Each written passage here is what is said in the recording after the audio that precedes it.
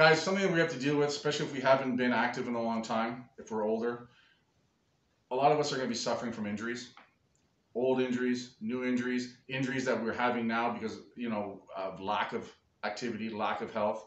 But we're all going to be dealing with some sort of injury or slight setback or major setback even. I'm not going to get into major injuries because I find when people have major injuries, they actually become more capable because they realize they have to overcome an injury. I've yet to see a guy with only one leg that isn't getting a lot of shit done because he has to get a lot of shit done because he only has one leg. It's the guy that has a bad knee, the guy that has a sore ankle. Those are the guys that are letting that injury prevent them from doing what needs to be done. It's almost like it's an excuse that's allowable to have. Now, I don't want to dismiss an injury. I don't want to dismiss pain because it's there for a reason. But it doesn't have to stop us. We have to work around it. We have to figure out what it is. But I'll tell you right now, a lot of the suffering that a lot of guys that are in their 40s and 50s and 60s are going through right now, it's because they're 40 pounds overweight. So their backs are jacked. It's because they're 40 pounds overweight that their knees are bugging them, right? It's because they're 40 pounds overweight that their heart rate is through the roof, let alone just trying to go up a set of stairs or mow the lawn. A lot of these injuries that we're dealing with are self-inflicted. They're lifestyle oriented.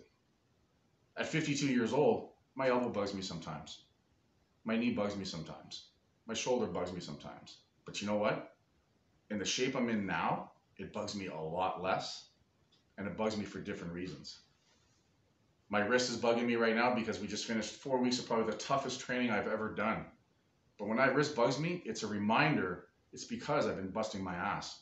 And I'm just going to tape it up a little bit. I'm just going to wrap it up a little bit. I'm doing a deload week. It's going to heal. I'm going to do the things I need to take care of that. So now it's a badge of honor. But using the excuse of injuries is just an excuse. There's a way around it.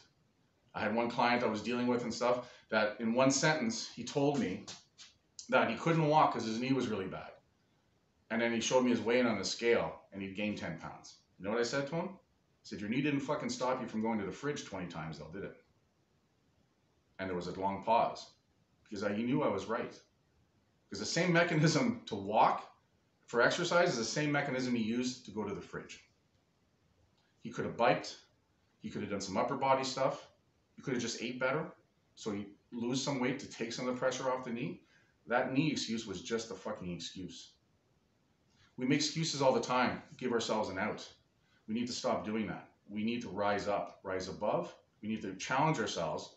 And if you truly have an injury, accept it, work with it, work around it.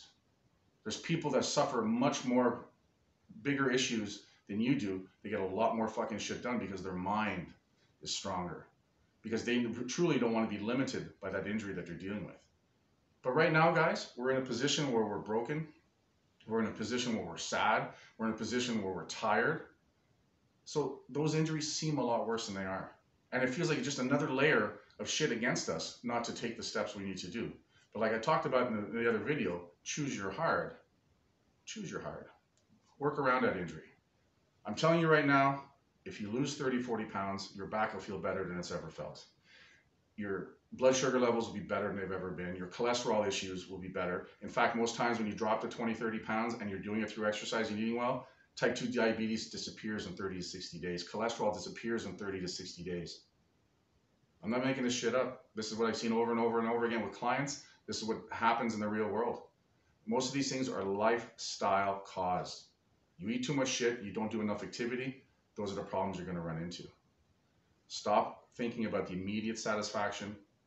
Put off those things. Suffer a little bit, but get beyond it. Get past the injury.